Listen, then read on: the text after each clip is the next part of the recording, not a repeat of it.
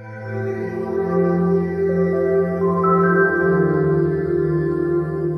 so happy to be here. Like Melissa said, I'm a reproductive psychiatrist, and what does that mean? That means that I actually focus on the mental health and the emotional well-being of all patients as they go through preconception, pregnancy, delivery, postpartum, and early parenting. And I also spend a great deal of time doing medical education and training, but one of the reasons why I was so psyched to be here today is because a lot of my experiences at Wesleyan actually have really shaped my trajectory all throughout medicine. So I'm just going to start off by thinking about the Hippocratic Oath, right? There I am graduating from medical school, and we all have to take the Hippocratic Oath. When you take the Hippocratic Oath in its original form, you're actually swearing by Apollo, the god of medicine. But actually, if you think about it, what about childbirth?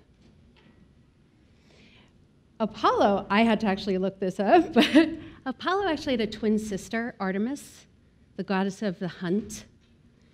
Who has seen the Hunger Games, right? Katniss Everdeen, right? The goddess of the hunt. And it was actually Artemis who was the goddess of childbirth. Their mom, Leto, is the goddess of fertility. Her mother is Phoebe, who is a Titan and associated with the moon. And her mother was Gaia, who represents Earth and is thought to be the mother of all ancestral life. So an enormous amount of power there, right? That's actually not anywhere in the Hippocratic Oath. But what I would say is that it's actually been kind of this synergy and the tension sometimes between Artemis and Apollo and what they represent that's really shaped my entire career in medicine. So to start out, how did I even become a doctor at all? It actually happened here. So I got to Wesleyan, and I was like, of course, I'm going to be a dance major. I spent an enormous amount of time in the Center for the Arts in this very building, and really thought, like, of course I'm going to be a dance major. I danced my whole entire life. I love Susan Laurie, who I think is still teaching here. And I thought it was just super easy. And I didn't have to make any further decision until I just randomly took a class called The Physics of the Living Cell.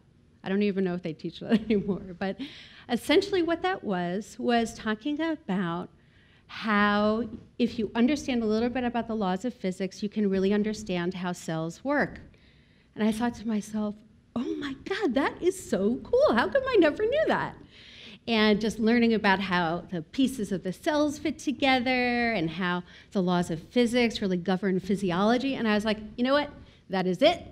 I am changing my major. I'm going to be a biology major, and I'm going to be pre-med, and that's all there is to it.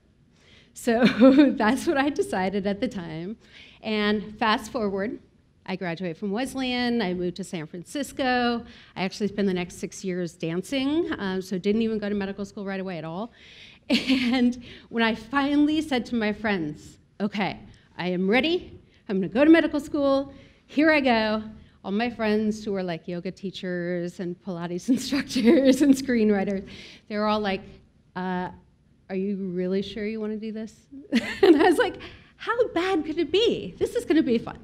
And I don't know if you ever saw those videos that's like of the hydraulic press, pressing things and crushing them, right? So there's these videos online. It's like a 100-ton hydraulic press, and all the videos about it is you just watch the descent of the press, and then there's like a little gummy bear at the end, and it just like presses the gummy bear until the gummy bear is like completely flat.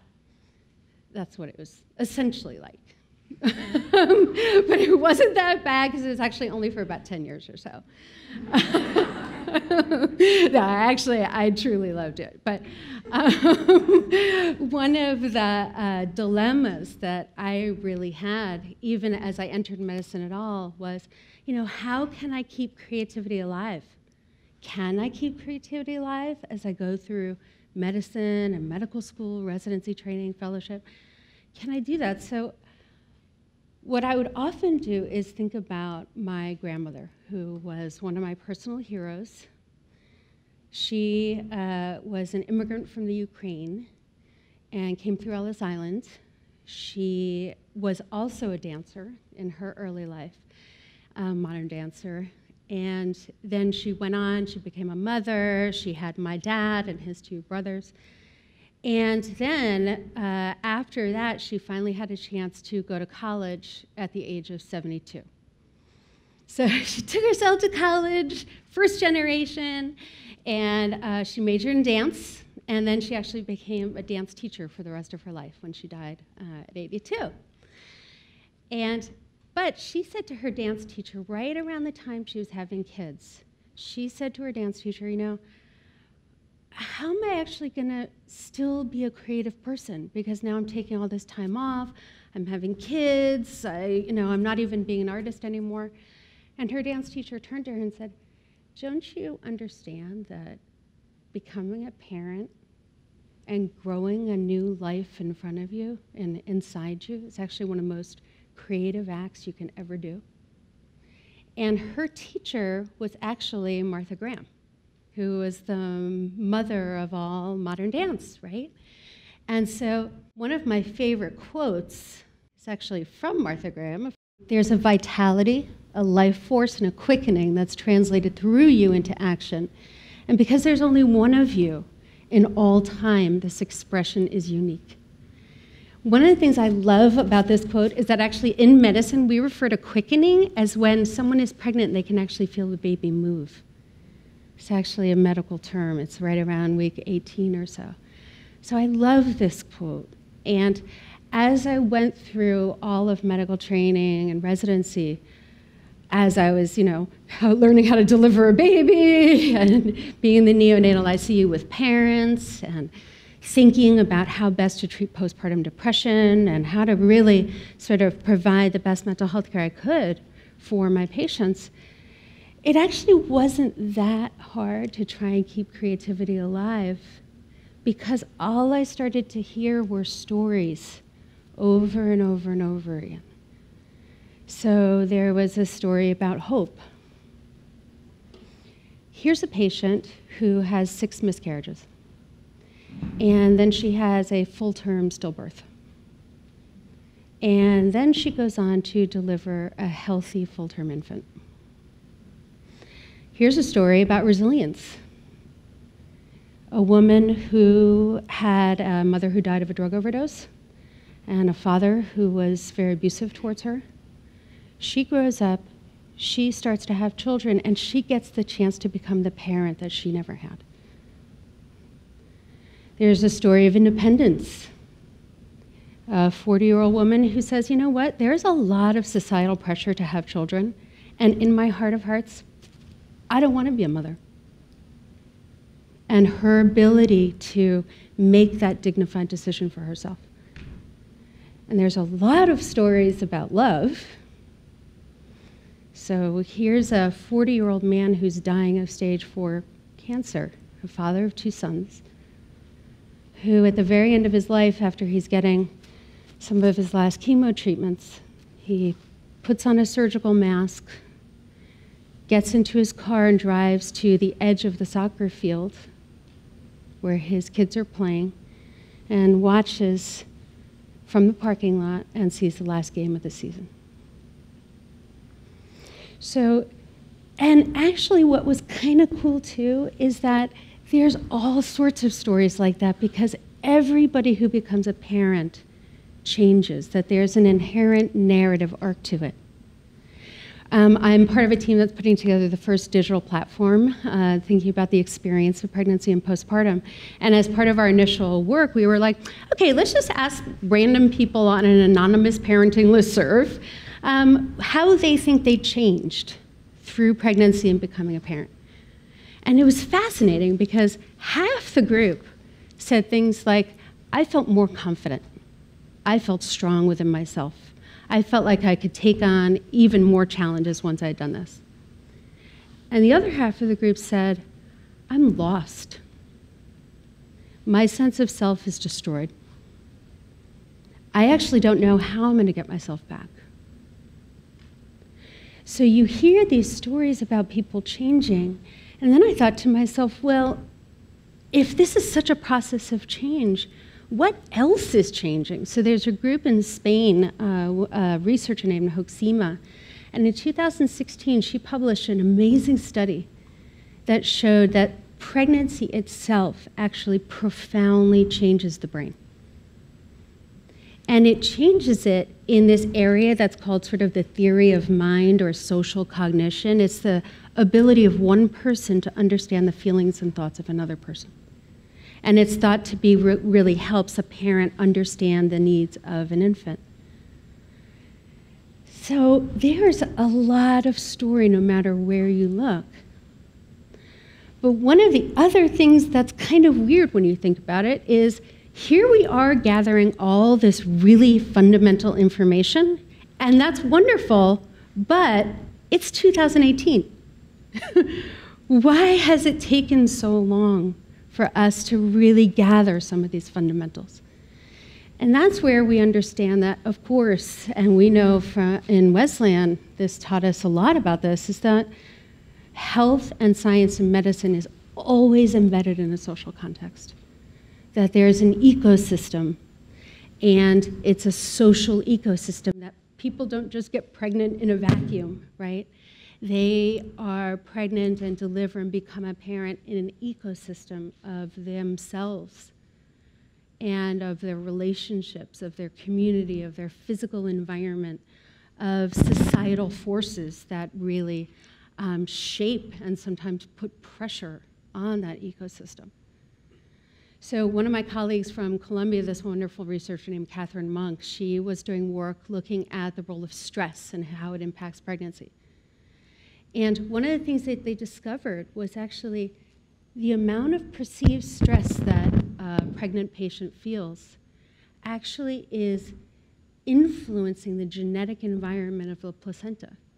It actually turns on and turns off genes that are responsible for regulating stress hormones inside the uterus. Which is like kind of amazing, right? There's like an inside-outside phenomenon going on. And I always like that story too, because the placenta is sometimes referred to as the tree of life. So it's the tree of life because there are all these blood vessels that sort of extend out into branching vessels and end in trees inside the placenta itself. If you actually look at a photograph of a placenta, it looks just like a tree. And I really like that idea because, of course, trees also need an ecosystem. And you can't have a tree just sort of living by itself, right? And just take a look at all the elements of this ecosystem. You're really reminded that, you know, trees need sunlight, and they need a safe environment. They need nourishing soil, and they need to have roots that can actually draw from a clean water supply.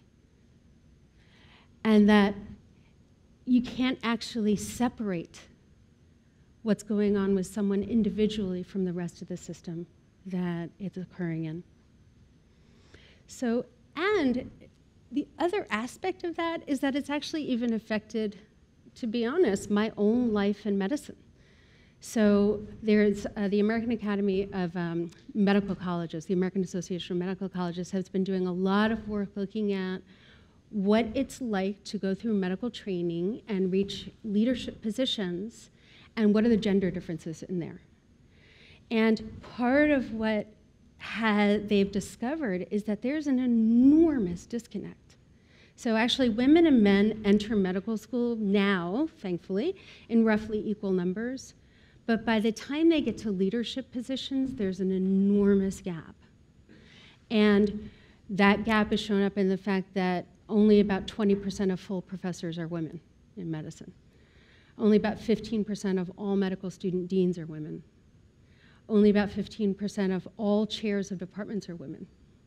So it kind of makes me feel kind of daunted when I think about, you know, trying to be in the room where it happens, so to speak. That was a Wesleyan person who said that, right? And I know that whole album.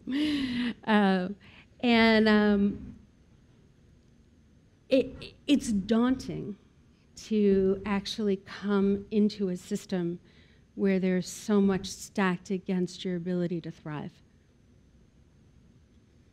But that's okay, it really is, because the last point that I would bring up about this is that this has actually been one of the most creative things I've ever been involved in.